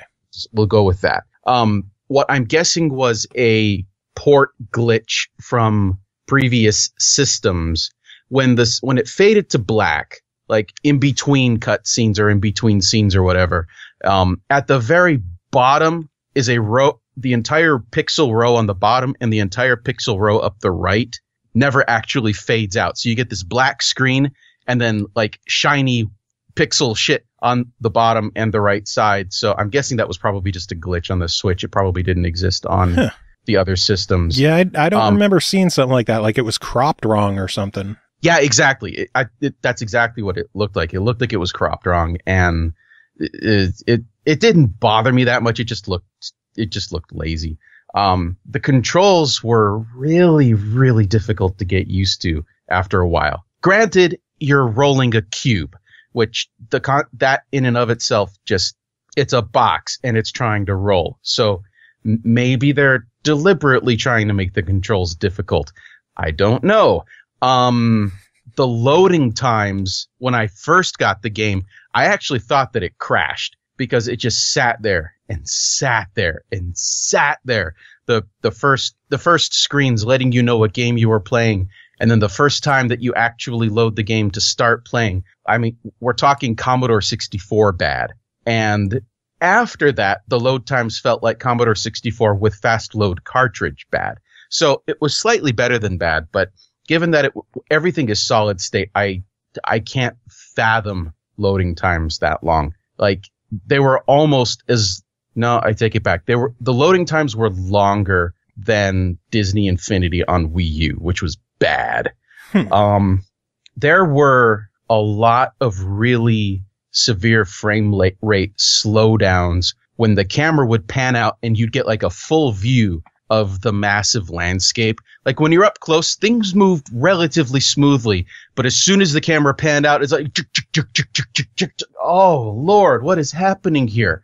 So that was a bit of a shock and a surprise. Having said that, let's move on to the things that I thought were pretty awesome about it. Yeah, because I was going to say, I know, I don't remember the loading times being awful on Xbox, but it might just be long enough that I've played it that I don't remember for sure. I don't remember any kind of significant frame issues like you ran into. And then the controls, that's going to be a subjective thing because, you know, you're fucking controlling a box. It's not supposed to move like a ball. But like when you're running and you have to jump and you have a very small platform to land onto, and it's like, okay, run, jump. Okay, pull back. Oh shit, no, don't fall on the fuck! And then you have to do it again for like the 20th time. I don't entirely suck at platformers, so I don't like to think that this is a problem that exists between controller and face. It was just really difficult to get a handle on. And over time, I found that some of those tasks got a little bit easier, but it never really felt comfortable. But the massive landscape was absolutely gorgeous in concept, and I never found it boring just running around and exploring and looking for the next things that I was supposed to be doing. That was fun, and it was beautiful, and even when it was chugging down, it was still fun to go exploring and looking for golden tape and all of that, all the shit that went along with that. The music was cool. The music was really good. It fit in all of the scenarios extremely well. It wasn't abrasive, and it wasn't particularly obviously just background sound. Some actual thought went into having music for the game. So that was fun. And I liked that there were thematic changes as you approached each of the checkpoint characters that you had to check in with. The characters were hilarious. Like, lots of personality in all of the characters. That in the very beginning, that one box that they all make that mumbly sound, but there was the one dude that looked like he had the piece of straw sticking out of his mouth and he mumbled like a total country hick. It was just, I almost peed my pants when I heard that. That was great. There are a ton of things to collect in this game. If you are a completionist and you love platformers, this is your game, because you will spend so much time trying to get through getting all of the stuff that you can get. If you're not a completionist and you also don't like platformers, this game is probably utter torture for you. So I would say there's not an awful lot of in between. If you're really, really into platformers, this is probably going to be fun if you can look past difficult controls. If occasional frame rate drops don't bother you, and you're accustomed to longish load times on a solid state system. Like, there's a couple of glitches in the game, but it was still fun to play. There's no question about it. There's a lot of character. There's a lot of passion obviously built into the game, and it was still fun in spite of all of the glitches. I wonder if it was just like a rough port job, and if a patch or two could take care of some of those issues. Because like I said, I really don't remember issues like that on the Xbox version. I'm not sure.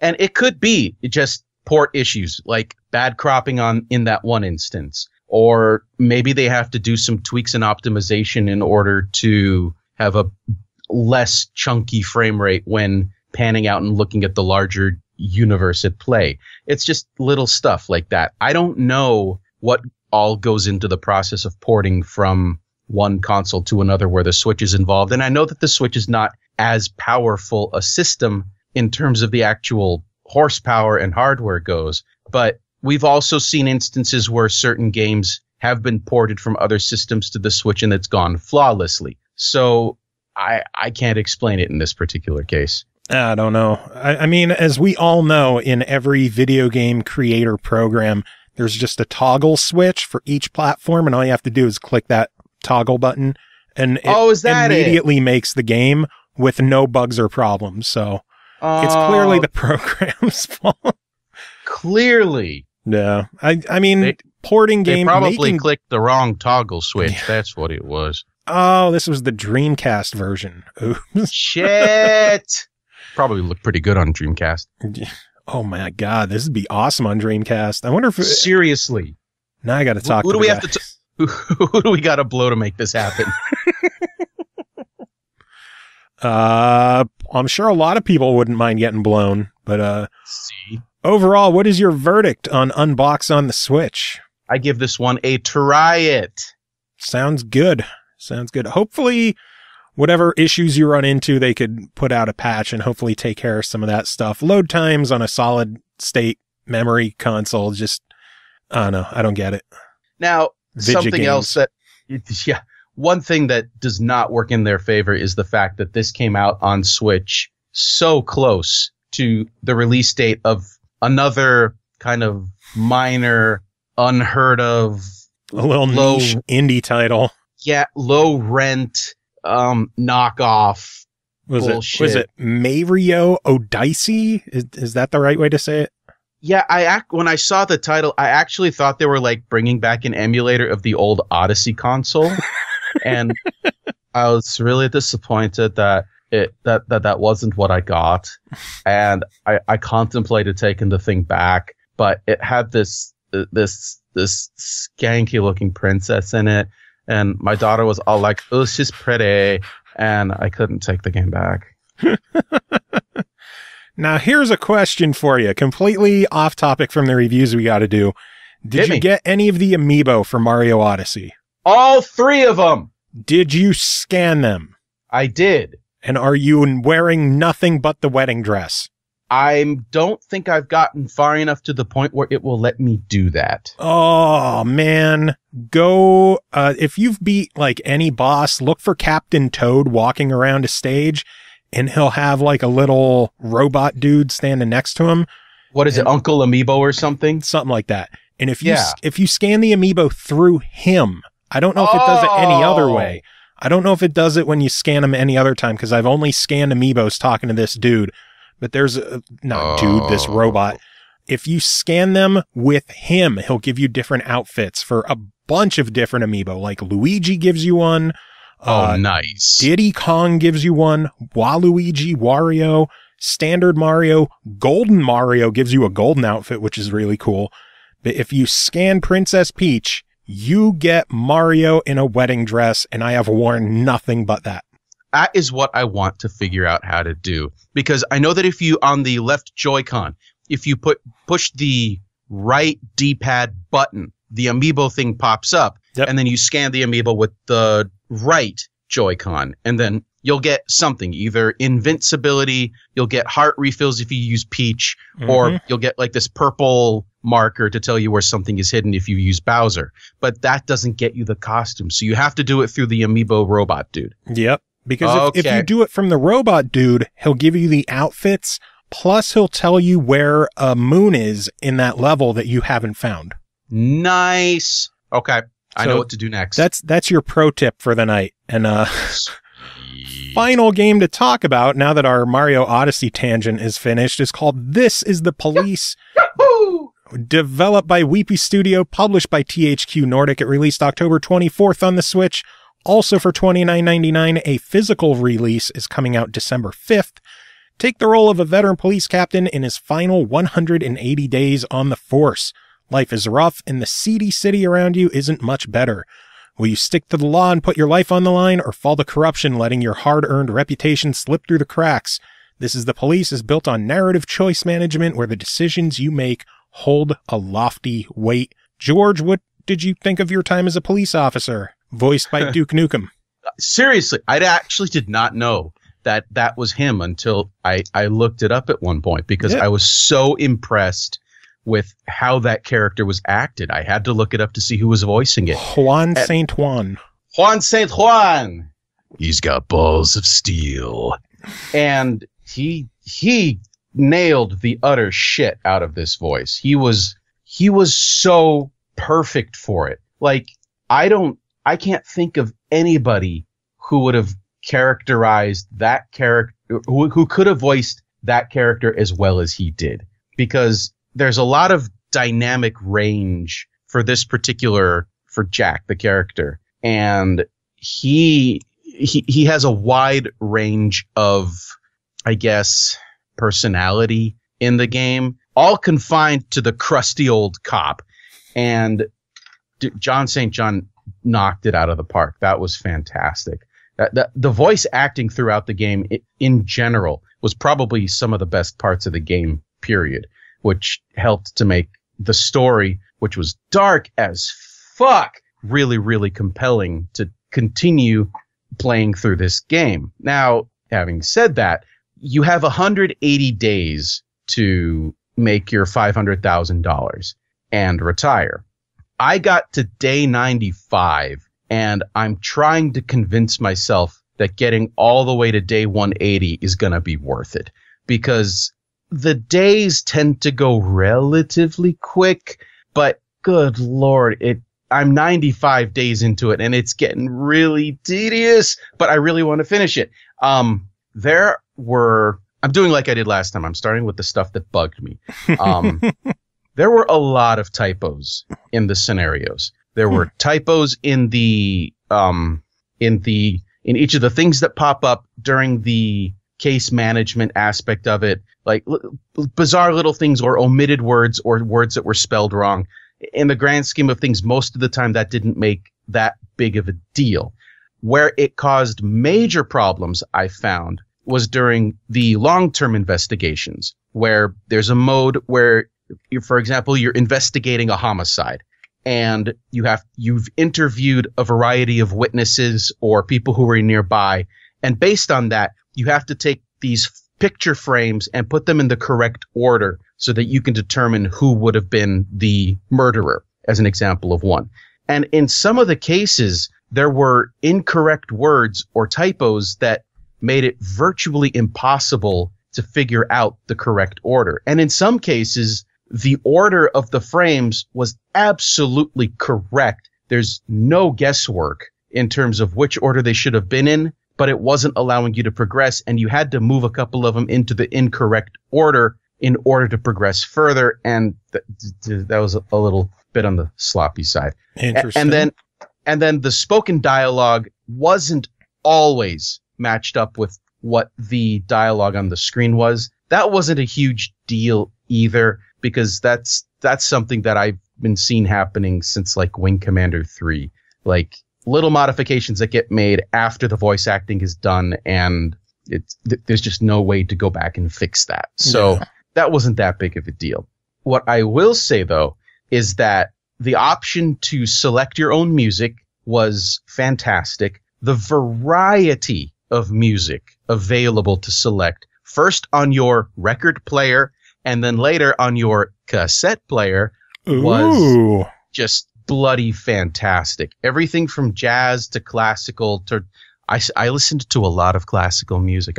I found that calmed me down while I was getting pissed off at finding out that I sent my entire fleet and a SWAT team and a paddy wagon to a cornfield, only to find out that the reported terrorist attack was just a bunch of kids with wires and cardboard boxes attached to corn stalks. Those little sons of bitches. Those fucking kids. The decision-making process in the game, in terms of you have all of these things that pop up during the day as the police chief, and you have to figure out how to split your shifts up to go handle them. It's not fair. It's not fair at all. And it feels exactly what it would feel like in real life running an actual department. You have situations where your employees are calling in sick for the stupidest fucking reasons. Sometimes they're calling in sick for legitimate reasons, like they ran out of anti-anxiety medication and they're gonna screw up the day and they don't feel like they can comfortably work. It's like, okay, cool. You need to take the day off.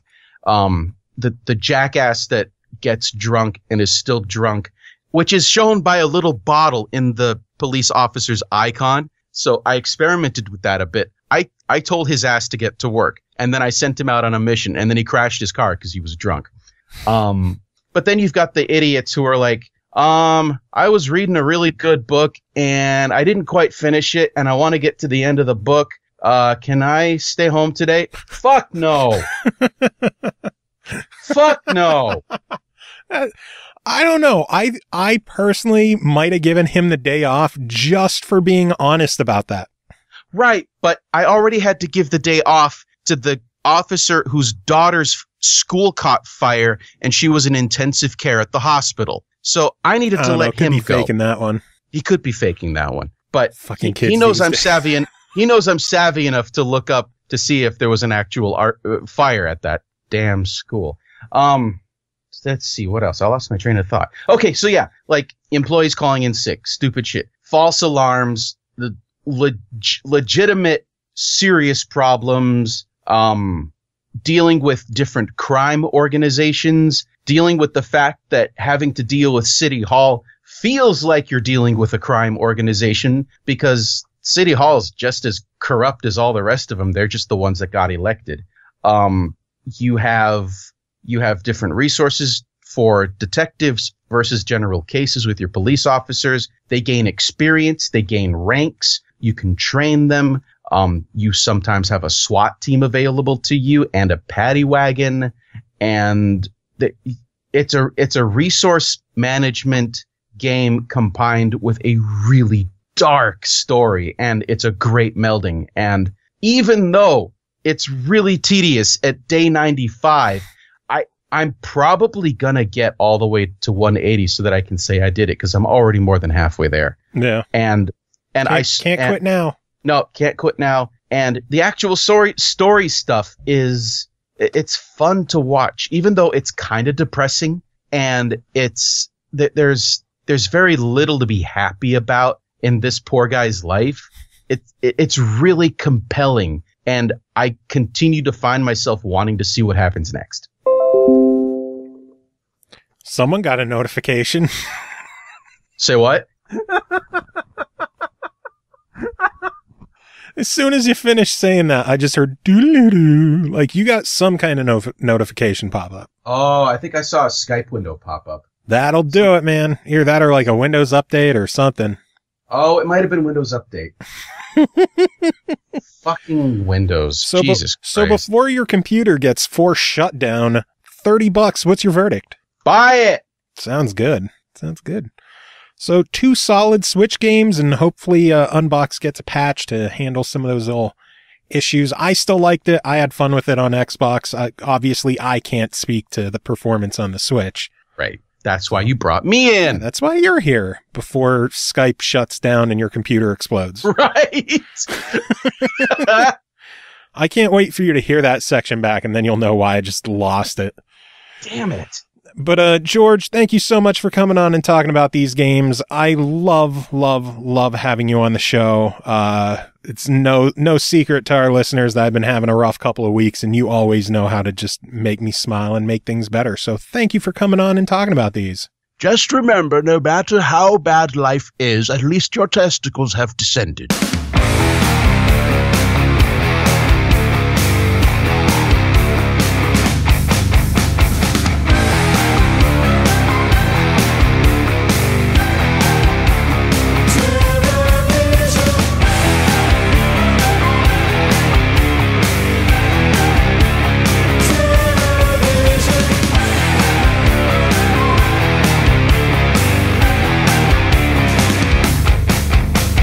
Come